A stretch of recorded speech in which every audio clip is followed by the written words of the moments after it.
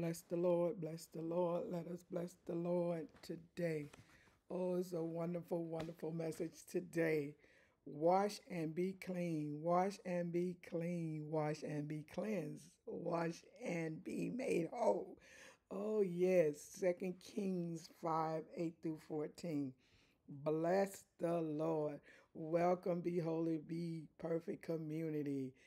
I pray that you are striving in holiness and that you are striving in perfection in the Word of God and in the lifestyle and conduct of the Most High. Welcome and may you be blessed. May your spirit be strengthened because a strong spirit sustains a man. So may you be strengthened. May you be strengthened. May you be strengthened and may peace overflow you in the blessed name of Yeshua, Jesus our Lord. Bless the Lord. Wash and be made clean. Now we know this story, but do we truly know the story? Now, just a little recap here. We know that during the time of Elisha had several kings when he was a prophet in Israel. But the one we're going to talk about today, is Jehoram. Jehoram. And we know Jehoram was a very bad boy. Yes, he was a very bad boy. Why was he a bad boy? Because Jehoram set up idols in high places and commanded the people to fall down and worship them. He was a really bad boy. So let's get on subject here. But you need that background to understand what is going on.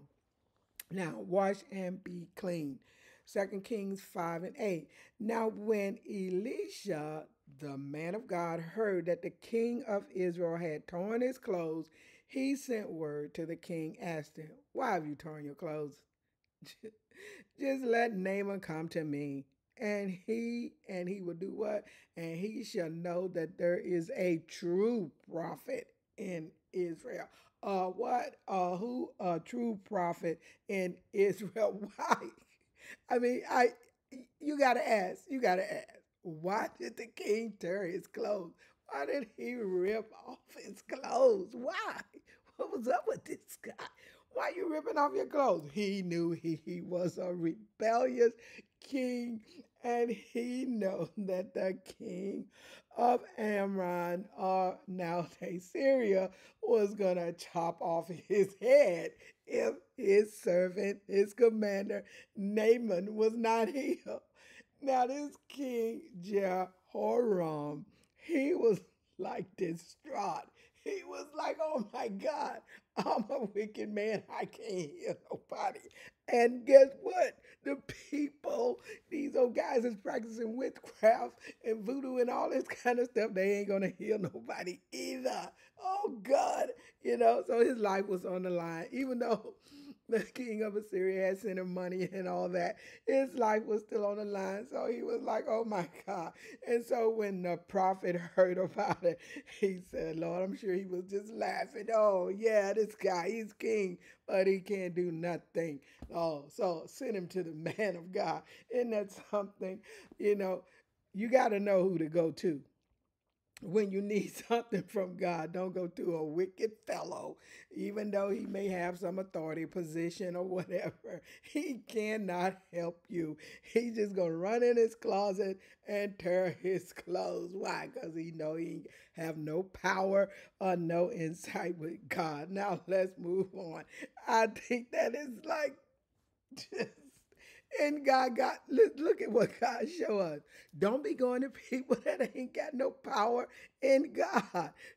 Just what? Go to the man of God and get your help. Go to the woman of God and get your help. So the king sent Naaman. He sent Naaman to Elisha. Now here, look at this king. Look at this commander here. In 2 Kings 5 9 through 10, here's what he say. So Naaman came with his horses and chariots and stopped at the entrance of Elisha's house. Elisha sent a messenger to him saying, "Go and wash in the Jordan 7 times, and your flesh will be restored to you, and you will be clean." Look, Elisha didn't even come out of his house. He didn't come out of his house. This guy rode up on some chariots. Hey, he rich, he got money, he got everything, but he don't have control over the man of God. He don't have control over God. So he's respectful. He's respectful. He have leprosy. So if you're a leopard, you're not just supposed to be spreading around your leprosy because it was contagious. But guess what? He had all his lynchmen, I call them lynchmen, all his subjects running behind him and his horses and his chariot. And guess what? Half of them were probably leopard too, because they were messing with the guy that had leopard. So guess what? When you hang out with a leopard, you bound to get leprosy. That's just simple. Now, Naaman, he rode up in his chariot. He had all that gold. He had all those gifts and everything that he wanted to buy his healing. Yes, he wanted to buy his healing. The man was suffering, so he wanted a way out. And we get like that sometimes. We want a way out. We want a way out. So we go to all these meetings with people that say that they are prophets and everything, and we just throw the money we should be paying our bills with. Yes, pay your bills. that we should be paying our bills with, and they give us a phony word because what? They were not true prophets. And then a week later, a year later, you still have the same problem. Why? Because you did not go to a true prophet of God. And that's the problem with the saints that want to be saints. Okay. Now, so Naaman, this guy, he is really riled because he's like, "Are you kidding me?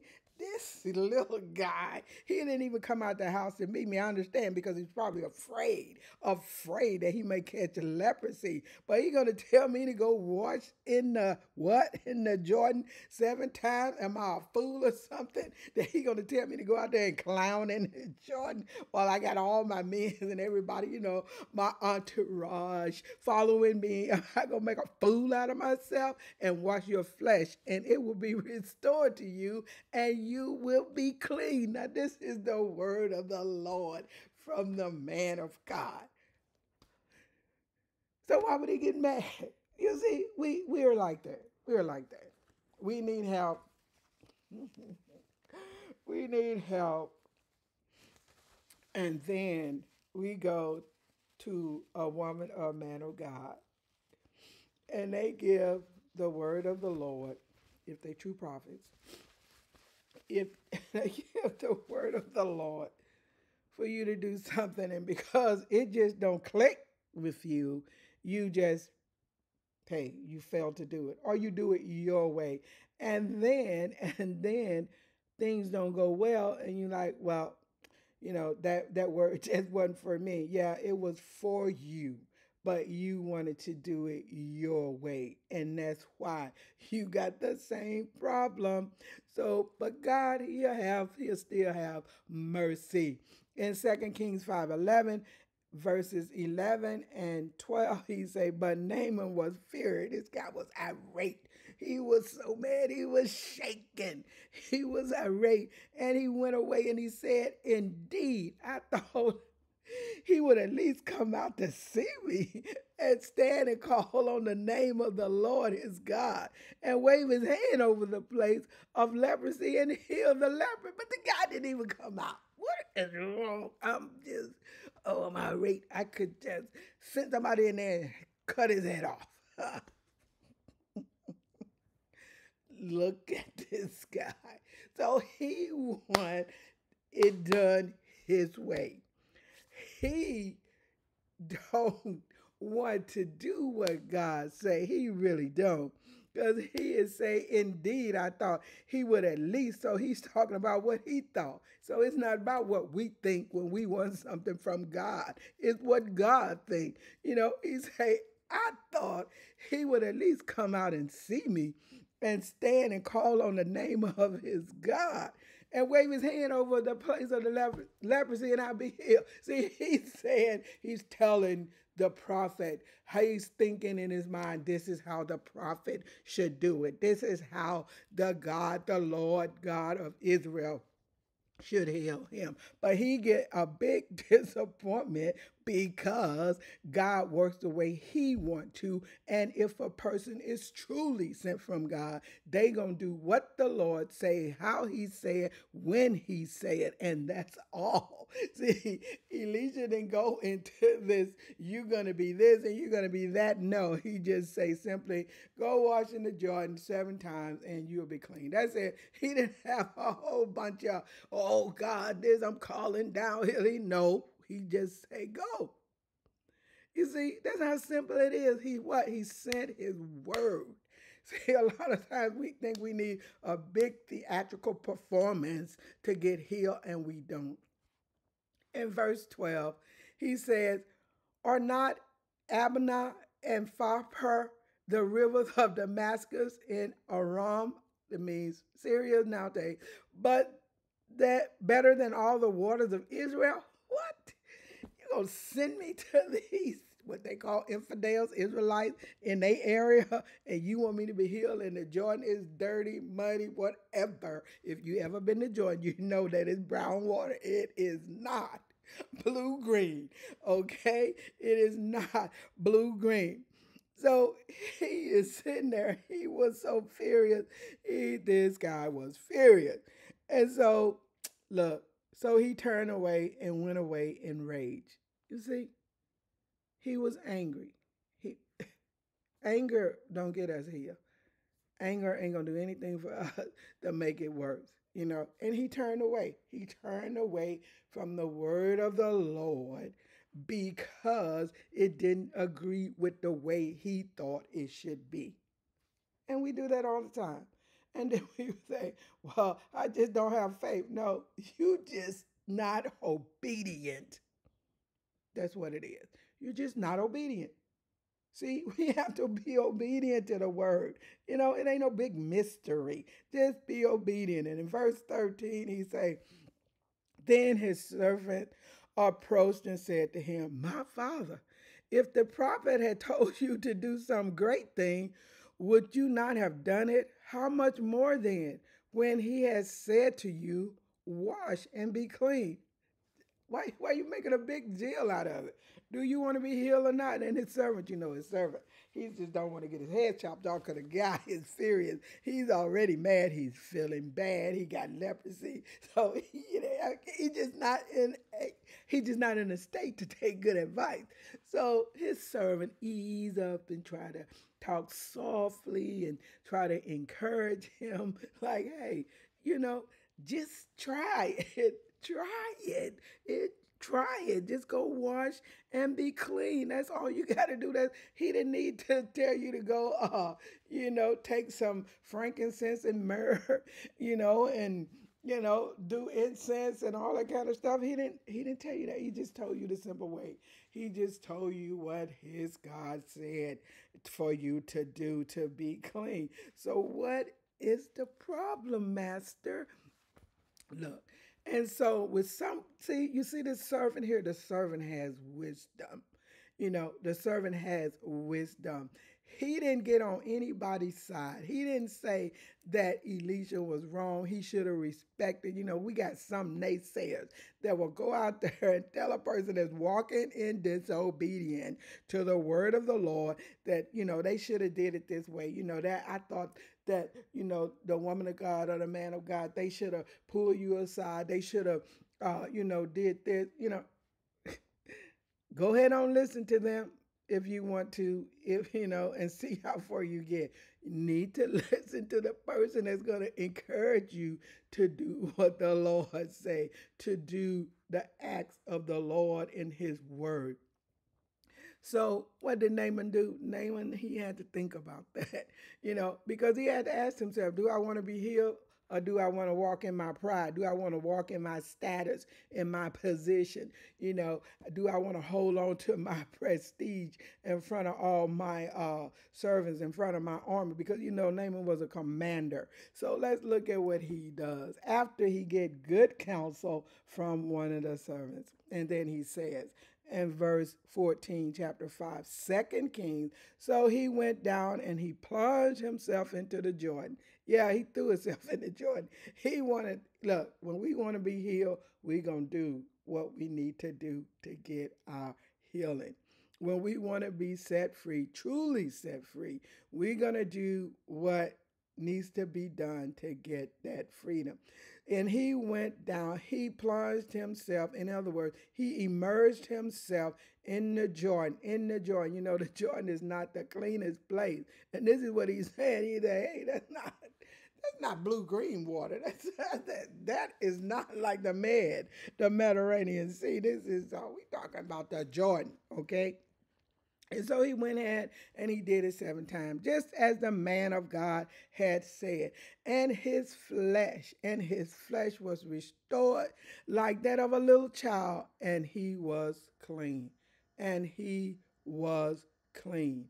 And he was clean. And he was clean. Look, and he was clean. So he went down. What did he do? He came down from his pride, from his own thinking, from his own concept of what he thought should be done. He came down. Listen to what the Lord is saying. So he went down. He came down off his high horse of arrogance. He came down off his commander's title, his commander's respect. He came down. He humbled himself before God. See, we missed that. We think that he was just going down to the river, and he did, but something else was taking place or took place before he went down to the river and did what?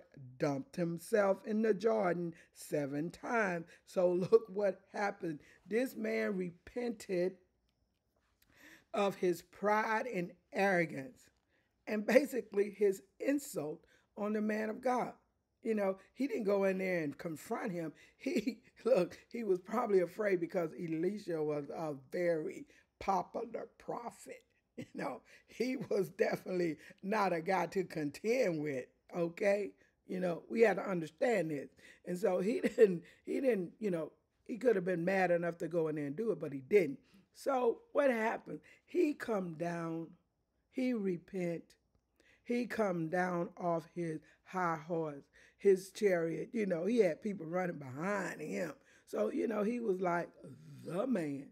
But he was not really the man because he had to go to God's man, the man of God. See, if you go into somebody that you think is a man of God or the woman of God, that's not going to get you anywhere. They thought Jehoram could help them. Jehoram was like, that guy went into a panic. He probably just went and hid under the bed. Why? Because he knew he didn't have any relationship with God to get anyone healed. So what did he do? He sent him to the man of God. You see, even a sinner know who to go to. But some of us saints, because of our pride, because we're so uppity, our nose is up, and we think that because we have degrees, we have money, we have whatever, you got a man or a woman of God. They walk in, they driving around. Some of them riding around on a bicycle with a basket on it. They go get grocery and you roll up in a Mercedes and you think that you are just too far up to ask them for help But guess what? That's a choice that most men and women of God make so that they won't be contaminated by material lust. But you don't get it. We don't get it. But look, once he came down off his high horse, I like that. Once he came down off his chariot of arrogance and pride, he went down to the river Jordan. He went down to the river Jordan. He went down to the place of crossover. You know, they crossed over the Jordan to get to the promised land. So he had to cross over to get what he needed from God. See, we got to make a decision. And some of that decision, sometimes it means to cross over. And that's what Naaman did. And he came up, what? Cleansed. His flesh was just like restored like a little child. So we can receive from God if we do it his way. If we do it his way. If we do it his way and don't try to deviate from the way that the Lord say do something. We always want to tell God what to do. You know, stop that so that you can receive what God is trying to get to you. Father, we just thank you and we bless you. May you be blessed. Father, for everlasting, you are God. You are God. The name of the Lord is a strong tower, and the who run into it, and the righteous, the holy run into it, and they are safe. May the Lord bless you and keep you from stumbling and falling to the all-wise and true God, Jehovah our King. Amen. Amen. Amen.